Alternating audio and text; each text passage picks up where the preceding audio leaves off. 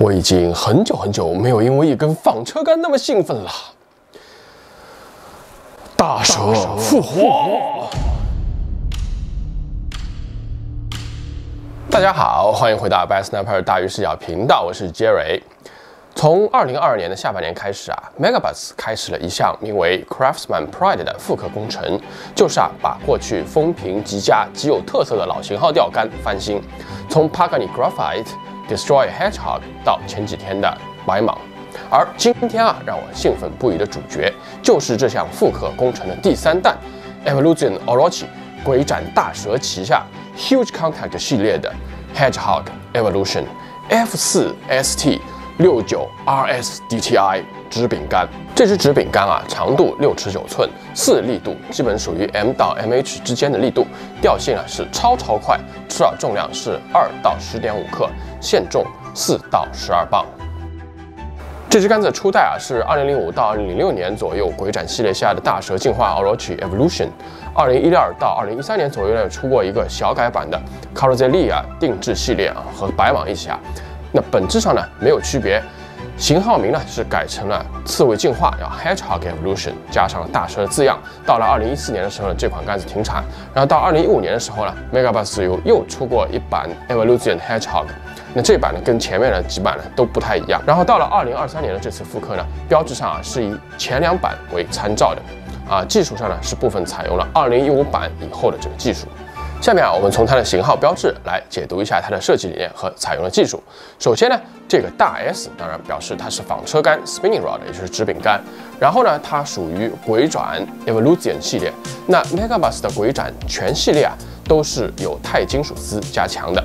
型号里面的 TI 呢，就是金属钛的意思。那 D 呢是 DN 双螺旋的缩写 ，DTI 就是用金属钛丝双螺旋编织加强，也就是大家看到了这里杆子的腰部一直到手柄处的。那大蛇系列这部分钛金属细丝交缠的效果颇有一点大蛇鳞片的感觉。不过呢，也需要说明的就是前几代的这个 F4-69RSDTi 都不是 Huge Contact 系列了，只有2023的复刻版呢才是。那倒吊名竿 F3610 DGS Martens 2005年的这个签名限量版也是这个 Huge Contact 系列。因为这支竿子是我人生当中的第一支 Megabass 钓竿，所以呢，我对这支竿子也是情有独钟特别有感。因此听到这一次的复刻版是在这个 Huge Contact 系列下面的话呢，也是毅然决然就买了。有的时候呢，买钓竿呢也是一种情怀和情节哦。那除了钛丝缠绕呢，那干胚技术上的大蛇还在碳纤维管材的外面呢是包覆了一层高密度的稀有金属薄膜层，叫 Rare Metal Shield， 也就是型号里面这个 R 的意思。而且呢，它的碳纤维管材是特地选用了最新的低模量、低弹性、高延展度的碳纤维。所以总体来说，大蛇的竿体中间是低弹性碳纤维干胚，然后外面呢包覆稀有金属薄膜，然后呢在腰的部分有双螺旋的钛金属丝加强。那低模量的碳纤维的特性就是受力以后很容易弯下去，那给人柔软的感觉。金属薄膜提供是操饵时候的感度。钛的金属丝呢，则是防止弯曲时候腰部截面椭圆化，来提高整体的抗扭性和刚性，提供强有力的腰部弹力。然后呢，型号里面这个 ST 代表的就是 Megabass 的所谓叫 Stinger Top， 就是我们通俗说的实心竿梢。关于实心竿梢呢，可以参考右上方的小卡片。然后呢，这支竿子的 Stinger Top 和前面1代、2代的实心竿梢是不一样的，它实际上呢是空心的。那这个空心梢子在2015版的时候呢就已经出现了，所以呢其实也不是什么最新的技术。这个 Stinger Top 所以呢在这支竿子上呢也是不能叫做实心尾了，那叫字面翻译的毒刺尾比较好。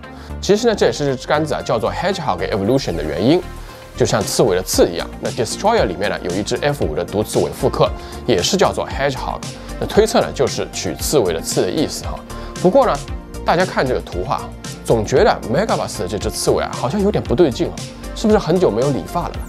还是根本就是豪猪了？是不是刺猬进化就变成豪猪啦？好像听到达尔文的棺材板在咚咚作响您怎么看？留言区见哦。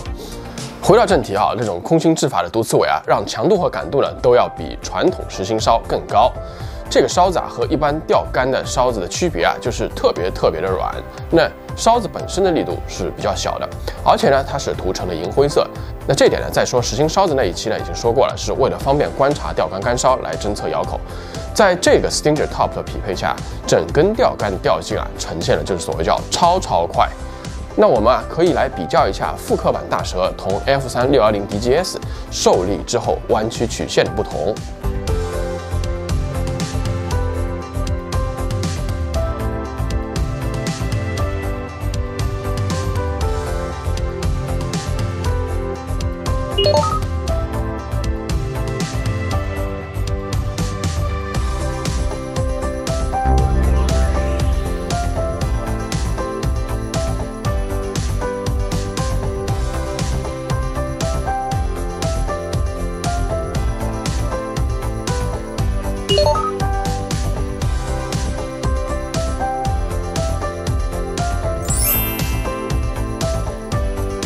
这个 Stinger Top 加上 F4 的力度以及腰部的加强呢，复刻版 F4ST69RSDTi 的设计啊，就是希望提供一支适合精细晃饵、干脆利落有感度，次于呢毫不含糊、大力搏斗啊，又能充分发挥到腰部的直柄竿。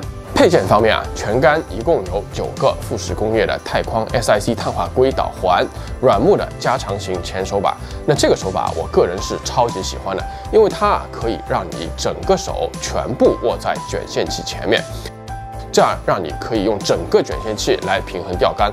晃饵的时候呢，你看你这动作哈，卷线器不在手里面，本身呢也有助于减少咬口传递过来的能量耗散。那这个设计啊，在 Megabass 2005年到前几年为止的纺车上用的很多，包括我个人啊最喜欢的倒吊名竿05版这个 Aaron Martens Limited 的 F3 610 DGS。P5 现在纺车手柄啊不再有这种设计，那关于这点呢，留给 P5 专题来讲。